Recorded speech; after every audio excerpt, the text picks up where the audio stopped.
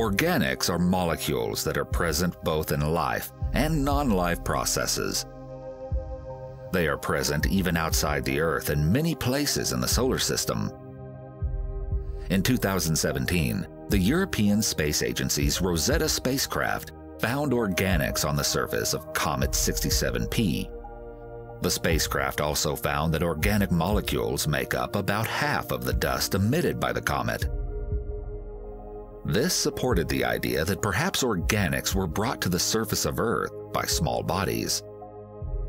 Organics have also been found on the surface of Mercury, on Saturn's moon Titan, which gives Titan its orange color, and on Mars. Above Saturn's North Pole, clouds swirl in a distinct and stunning hexagonal shape, which was discovered by NASA's Voyager mission in 1981. No one knows why exactly it's that shape. All we know is that this hexagon shares several features in common with hurricanes and has been there for at least decades, if not hundreds of years. Lighting conditions in Saturn's northern hemisphere began to improve in 2012 when Saturn approached its northern summer solstice. Ice exists all over our solar system, from deposits at the poles of Mercury and the Moon to ice-covered moons and rings around distant Jupiter and Saturn, and comets made of ice and other materials streaming across the spaces between. But we know that not all ice is the same. Mars poles have abundant amounts of frozen carbon dioxide, also called dry ice. And comets have frozen ammonia and methane in addition to frozen water and other ices.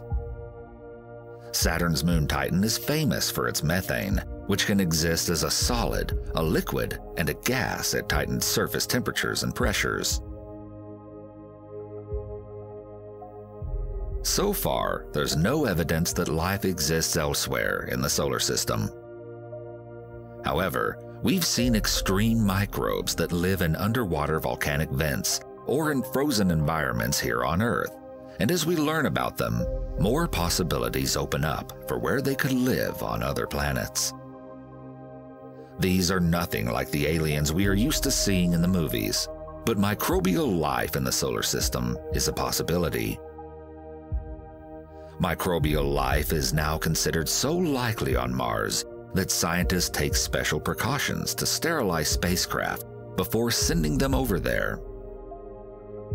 It's also possible that microbes exist on several icy moons, such as somewhere in the oceans of Jupiter's Europa, or perhaps underneath the ice of Saturn's Enceladus. Mercury is small, hot, and it's shrinking. When the Messenger spacecraft mapped Mercury in high definition and got a look at the features on its surface, it found cliff-like landforms known as fault scraps. Because the fault scraps are relatively small, scientists are sure that they weren't created that long ago and that the planet is still contracting 4.5 billion years after the solar system was formed. Large fault scraps on Mercury were first discovered in the flybys of Mariner 10 in the mid-1970s, but were confirmed by Messenger, which found the planet closest to the Sun was shrinking. Please like, comment, and if you enjoy my videos, please subscribe to the channel. It would really mean a lot to me.